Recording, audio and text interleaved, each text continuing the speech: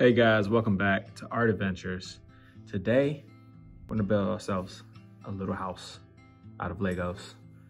I'm gonna go ahead and start off by giving you guys the foundation of your house. First things first, you can put the door wherever you want on this piece of grass, but I already had this built because I already had the house, deconstructed it, and now I'm building it again. So you can go ahead and make a pathway however you want to make it. All right, so now that I have our door, it's gonna be 3 2x2s, or 2x1s, excuse me.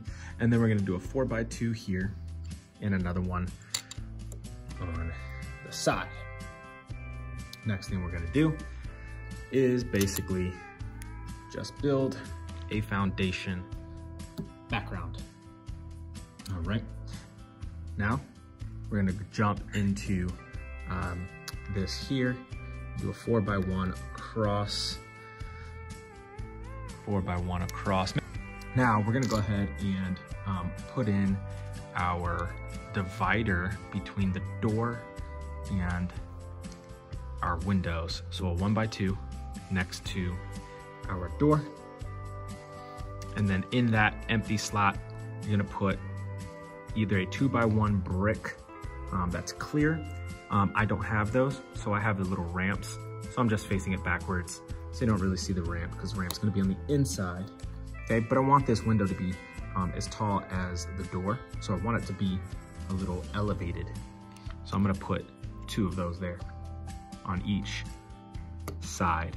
So now we have a gap here. All we gotta do is close that gap by putting a 1x2 here. You could use a 1x1 as well, and right there. So now we gotta finish the sides of the house and either do a 4x1, but I don't have any, so I'm using some 2x2 or 2x1s and creating my 4x1. You always use what materials you have, and that's probably the best way to build Legos. Is it doesn't have to be exact pieces. It's fun to just kind of create your own shape based off of what you have. Now I don't have a backside, so I'm just gonna build it up. I'm gonna kind of just build it up with bigger blocks, 4x2s. If you have a 4x or a 8x2, then use that to kind of build it up. There's no detail here because it's the back of the house. The back of the house isn't what we're really looking at. We're looking at the front of the house. So I did that. And since I don't have any 8x2s and I don't want to just use 4x2s because then it's going to get, the walls will be weak. And since there's a little line in the middle between the 2 4x2s, I want to separate or get that line to be connected. So I'm going to use a 6x2, and then that leaves me a little gap here and a little gap here, which you could use, say, a 2x1, fill it in here. You could use a 1x1 if you wanted to. I just want to give the back of the house a little bit of detail, just to give it a little look so it's not just a flat yellow wall. So I'm using these pieces, which are typically something that looks like more like a Lego head, okay? And I'm putting it to the side here. And that is gonna go right there and right there in those 2 gaps, okay? Now we can go ahead and start building the top of the house so then we can put a roof on it. Okay, so we have 3 here in a corner, but we're missing here since that's a ramp. So I'm gonna use a 2x2, and that's probably the best way to connect those and have it sturdy. If you have a 4x2, that'd be perfect to just go straight across. I don't have any more of those, so I created my own by using 2 blocks that are 2x2 each. This door, if you can see, is very loose. So I don't want to keep that loose by putting a 2x2 over that. So what I'm gonna do is I'm gonna connect it to the walls by using a 4x1. Okay? And now it's sturdy, it won't move at all. Even if I try to move this one, the door won't move, okay? Have these 2 little gaps. So I'm gonna use a 1x1, fill in that gap on each side. Then I'm gonna take this back piece and do a 4x2, fill in that gap with a 2x1 and another 2x1. And this hollow part does not necessarily matter. And I'll show you why in a second. You're gonna take a flat 4x2, put it here. Take a flat 4x2, put it on the edge here. If it connects in, there you go. Okay, another 4x2 flat piece, put that corner. There you go. There you go. You can go 4x2, 4x2, 4x2, 4x2, 4x2. Still works. Same thing, same amount.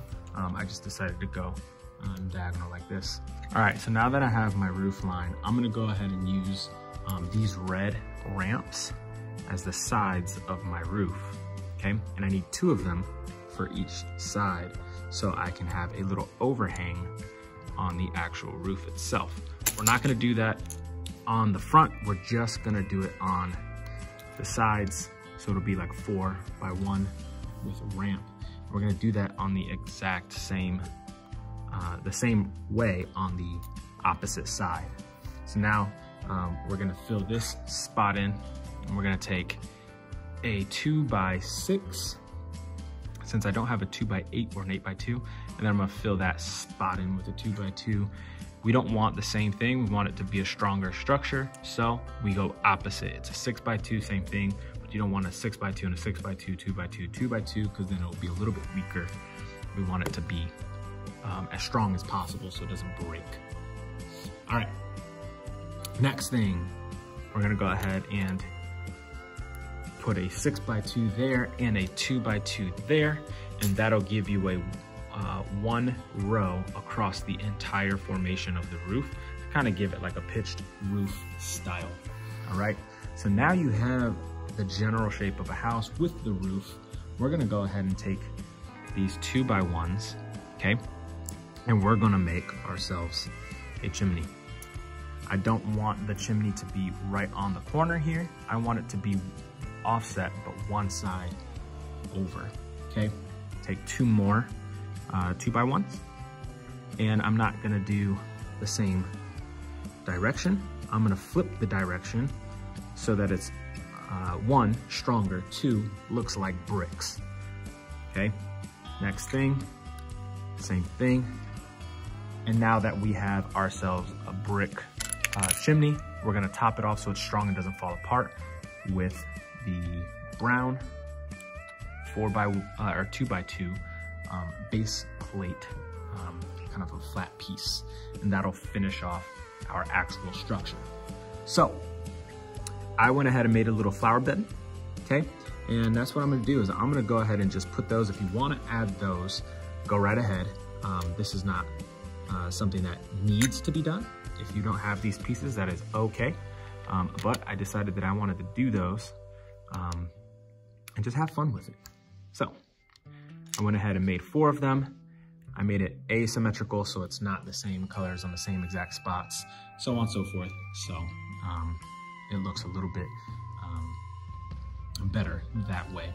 Last part, and this is not necessary, but I made myself a tree to go in the front yard to finish off our house and picture.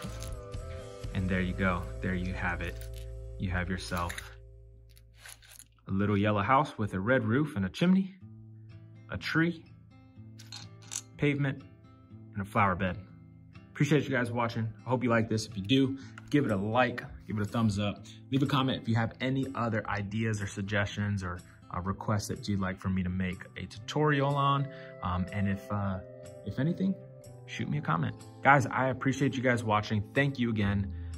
Every time you guys share, like, comment, and so on. If you haven't subscribed already, go ahead and do so. I'll see you guys on the next one. Peace.